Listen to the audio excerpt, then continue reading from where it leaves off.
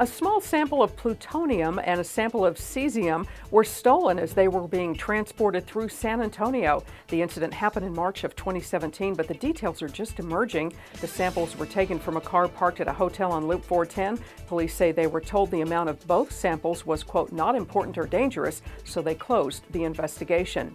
Mayor Nierenberg has told the Express News that council will move forward with certifying petitions requiring businesses to carry paid sick leave. It's expected council will then decide in mid-August whether that issue will be on the November ballot. Although Attorney General Ken Paxton warned the city not to proceed, Nierenberg said the city is legally obligated to take up a citizen-driven petition. The annual spaghetti dinner hosted by the Christopher Columbus Italian Society and the 100 Club of San Antonio made more than $100,000 this weekend. Money raised from the spaghetti dinner will go towards scholarships for children of fallen first responders.